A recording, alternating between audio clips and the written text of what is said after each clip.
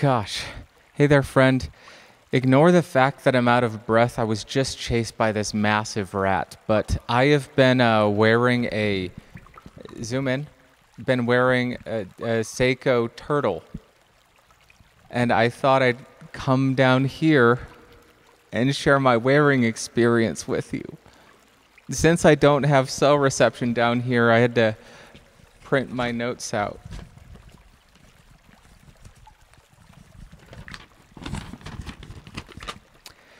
Let's talk about the measurements and the build quality. As far as the case diameter, I measure about 45.5 millimeters. The lug to lug is 48.1 mil. This has a lug width of 22 millimeters, a thickness of 13.7 millimeters, a weight of 129 grams.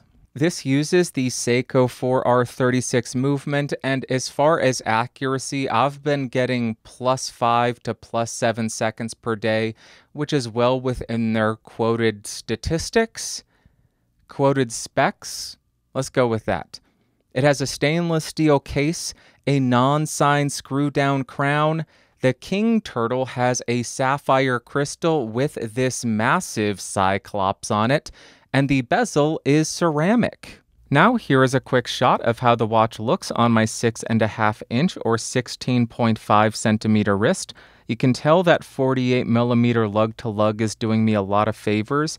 As I rotate around, it does have nearly 14 mils of thickness, but I think it wears it extremely well. On the back, you have a signed Seiko pin buckle system thing. Then going back around, there it is again.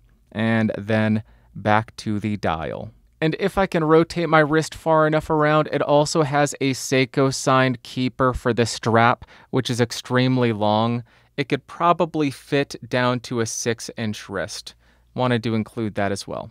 Now here is a quick Lume shot of the watch. You can tell in the bezel you only have the single pip at 12 o'clock. You don't get a fully loomed insert, which is kind of disappointing. The hour and the minutes hand are very easy to differentiate. You even get a bit of lume on the seconds. Then you get great orientation on the dial with the different marker at 12, 6, and 9. Lume is great on this watch. Seiko does it well, and this is no exception there. Really great stuff. Now let's do a couple of size comparisons, and we'll start with the Seiko 5KX, 42.5 millimeters against the 45 of the Turtle. That's enough of that. Let's go ahead and throw up the Casio MRW200H, a very affordable diver, which I absolutely adore. That's enough of that. Let's go ahead and throw up another Casio dive watch. This is the Casio Dura, which is 44 millimeters, and it looks significantly bigger than the Turtle because the dial and the bezel just create a mass.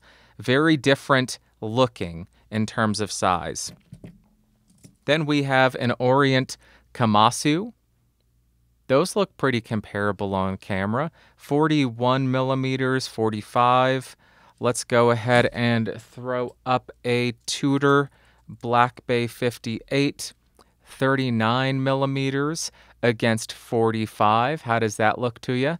And the last one we'll do, I don't know why this wasn't first. This is the G-Shock 5600 square. There you go. Size comparison done. I don't think there's anything else. Yeah, that's it. Yeah, I know the background looks different. There were some massive 6-foot-tall green things banging on the door, wearing masks and stuff. It was really weird. Let me share what I've liked about this watch while I've been wearing it. Number one, it is incredibly comfortable.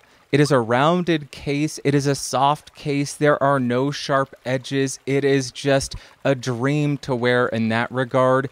It does have a 45 millimeter case, so I was thinking, oh, this is going to be too big. 48 mil lug to lug? What? That's crazy. This thing wears way too good. It wears way better than I thought it would. I love that. And I know some people dislike silicone straps. I found it incredibly comfortable and easy to size to my wrist. Stretches a bit. Worked well for me. I also found the bezel incredibly easy to grip and use. My fingers didn't slip at all. I love the day date function. I love date functions I love day functions, so day-date functions, I double love them. Yeah, I enjoy. I don't think anybody's ever said I double love something, but I do. I double love day-date functions. The sapphire crystal and the ceramic bezel are also incredibly durable, so I have no concerns about this getting scratched up or becoming illegible. And the texture on the dial is a really nice touch.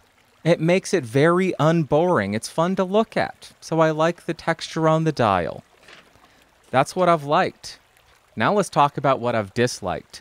I double love the day-date function, but I slightly dislike what is on top of the day-date function, the ultra-wide Cyclops monitor-looking thing. I don't really like that. I understand it's functional. I like being able to see the day-date a bit better, but it's just kind of funny looking. Does the job, though, I guess. I also find it a little bit top-heavy because this is on a silicone strap.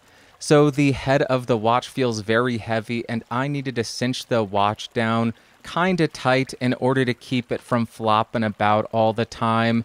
And with a ceramic bezel, I would have loved to have seen a fully loomed insert, but we only get a pipet, the triangle. So it's still functional, it's fine. It's just a ceramic bezel. I would have liked to have seen a full loomed bezel. That would have been great. That's what I didn't like. That's it. That's not a lot. So what are my final thoughts about the Seiko King Turtle? A couple of years ago, when I was really getting into watches, I bought a couple of Seiko 5 dive style watches, the 5KXs, because I heard everybody raving about the SKX. Oh, it's the best entry-level watch. It's so comfortable. The case is amazing.